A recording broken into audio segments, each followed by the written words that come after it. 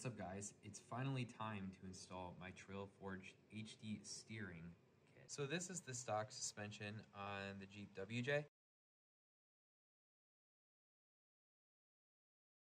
The reason why I've been interested to kind of upgrade to the HD steering kit is primarily because while a lot of these tie rod ends are actually somewhat new, they're already starting to fail.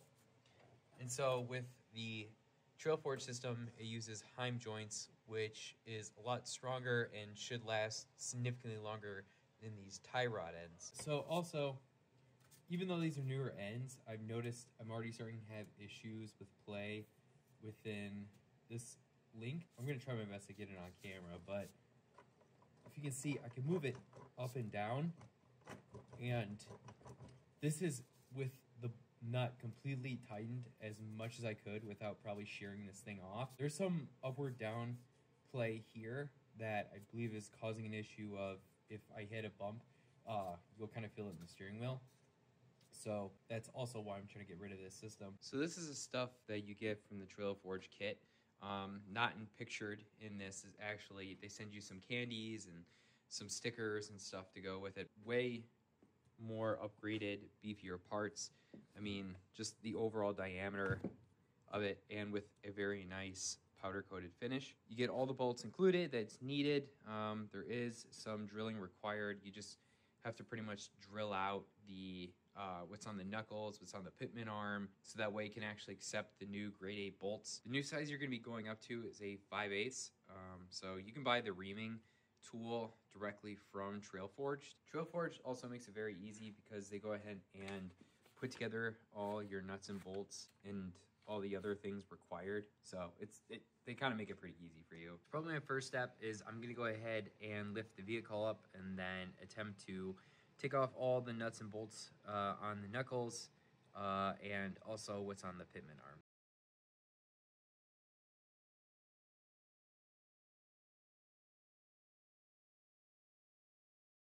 I'm probably going to start with the most difficult one, which I think is probably just going to be the pitman arm. I have a feeling it's going to fight me to come off, but we're going to see. The castle nut on this is actually hand loose, or actually pretty loose. I can loosen it by hand, so that's not good.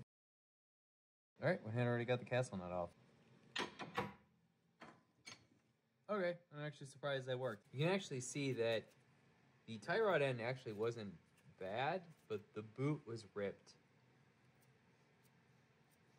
I don't know if you can hear the air coming out of it, but yeah, all the grease left quite a long time ago. All right, and this end link obviously had some issues because I should not be able to move this by hand at all.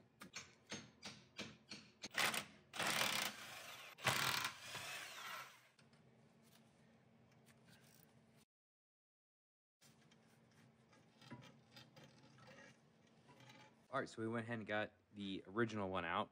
So the ball joint does have some play in it, so nothing too crazy though. So both sides have about the same amount of play, but obviously with these new ones, that's not ever going to be the case because these are Heim joints, and so these should last significantly longer, especially when you're running 35s like I am. And just to kind of see just the sheer girth difference between the two, if you line these two up, I don't know if you can really catch it on the camera, but I mean, there's a significant difference in diameter between these two tubes. So while also I have this on the bench, I'm going to go ahead and line up the two links on both from the original and the Trailforged one.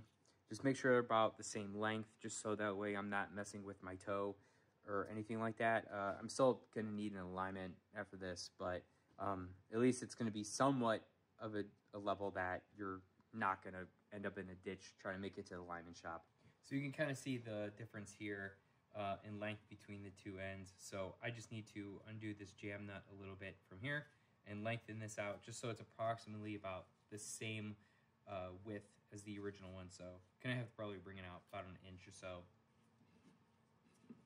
All right, so they're approximately about the same length now. It's gonna be the same procedure also with the other tube, just trying to roughly get about the same length. So you can see on mine, I have to probably bring mine out about an inch as well, roughly.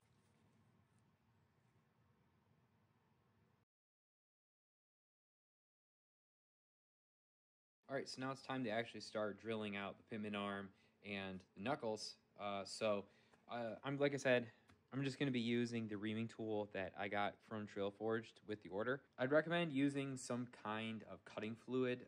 You can use WD-40. I have this just laying around. It's specifically meant for like tap and die, kind of like cutting applications. So now we're going to start reaming out all the holes to 5/8. Also, you should probably start with the pitman arm. The pitman arm, I believe, is made of cast iron, so it's probably going to give you the biggest fight when trying to cut through it. So just try to take your time, don't rush it, and also make sure you wear safety protection, because this kit is no good to you if you become blind from getting metal shavings in your eyes and you can't even drive the Jeep anymore. So don't be stupid, please wear eye protection.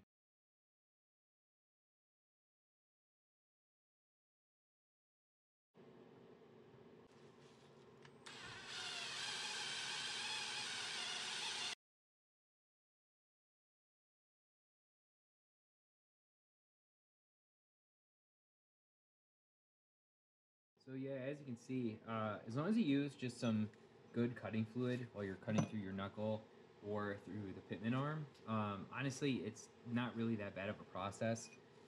Even the reaming tool barely looks even that used. So yeah, just don't apply any pressure on the back of the drill. Just kind of let the ream do its thing, just cut through it slowly. And yeah, the only tough part might be the pitman arm, just because I think it's cast iron, but I could be totally wrong. So don't hold me to that. Anyways, so now we're going to be moving on to actually now finally putting in my new HD steering setup on the front end. All right, so I finally finished reaming out all the different spots on the front end. So now we can actually go ahead and start installing HD steering kit. So things to note, the bend is going to be facing towards passenger side. It's not going to be driver side. And then obviously, as long as you make sure to get the same length as your original setup, you shouldn't have too many problems with your toe with the vehicle. This kit does allow you to do an over-the-knuckle setup or an under-the-knuckle setup.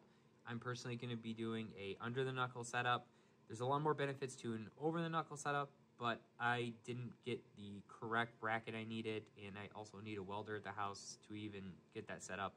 So it's probably something I'll do at a later point, because once you've already done all the drilling and stuff, it's really easy to bring this over to an over-the-knuckle setup at that point. So I'm going to be doing that. So next, I'm just going to be kind of walking through of just kind of how you orientate the bolts and the different kind of spacers that are provided for the Heim joint. So we're just going to start from the pitman arm side. So first, you're just going to go ahead and start with your bolt, and then have a washer already applied to the bolt prior. Just for ease of install, I'm going to go ahead and put the bolt on the top side. Then, once you've done that, you're going to go ahead and take your washer, apply the washer to the underside of the pitman arm, and go ahead and use this and do a very similar process on the underside. Just go ahead and get this hand tight. You're not going to be able to torque this until you have your wheels back on the ground anyways. Go ahead and put the bolt through, washer installed, put a washer on the underside.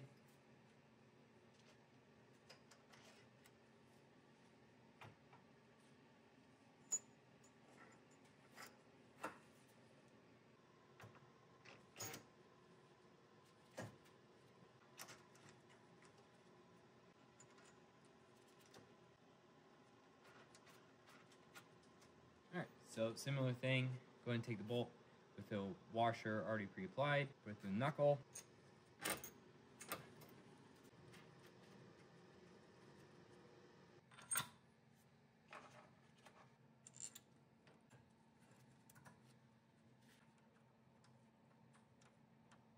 Alright, cool. So yeah, that's just kind of the general orientation of all the washers and nuts from the whole assembly you're going to get.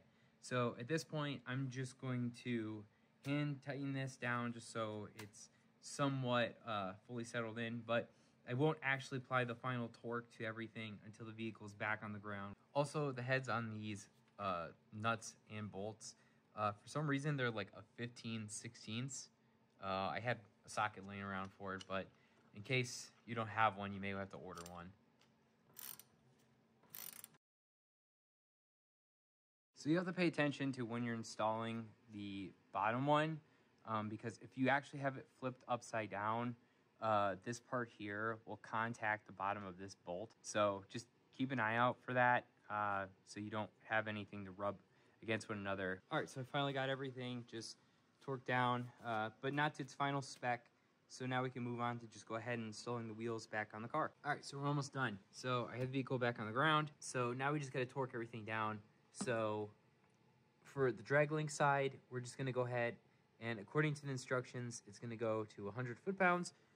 And then here on the knuckle side, that's gonna be 150 foot-pounds.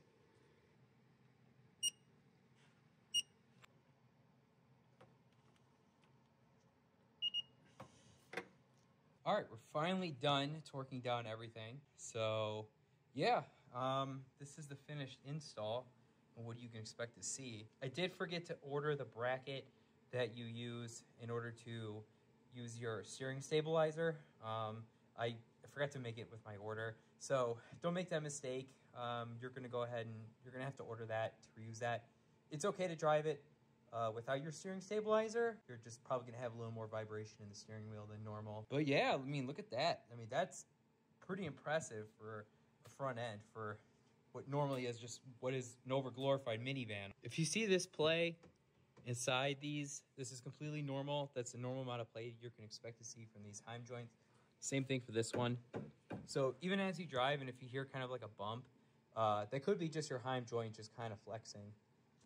But yeah, this is kind of the Giga Chad of heavy duty steering as you can get for kind of like a stock setup. Yeah, pretty happy with the overall install. A couple other notes I just want to make before I end the video. One, if you are concerned about your toe being messed up, you can be taking a tape measure and measuring the distance from the outside of your tire compared to the other side and get a measurement, and then do it on the rear side of the tire and do the same process and see if they are the same number. If you have the same number, that pretty much means you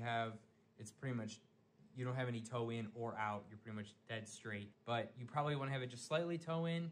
So just, you want to have the front have a slightly smaller number than just the rear. Another thing to know is in some states, actually using heim joints is actually illegal, so you may have to kind of look that up on a per state basis. In Ohio, I never really got an exact answer if it was or not. I guess it comes down to something to do with the fact that the steering system, that's not a DOT approved steering link setup, so that's kind of why it could be considered illegal. So may want to look at the legality of that if you're kind of concerned. But yeah, so thank you for tuning in to this video. I'm really happy I got this installed. Should have a lot better ride going forward. If you want to continue seeing further updates with a Grand Cherokee or my Corvette or my WRX, and soon probably going to be showing a couple of videos about my Miata. If you want to follow along with those projects, go ahead and hit the subscribe button down below. You can kind of follow along with all the updates I got going with those. And if you want to see more videos like this in the future as well, go ahead and give the video a like. It really helps kind of promote my small channel to kind of have a fighting chance to show up in the algorithm. So again, thank you so much for watching.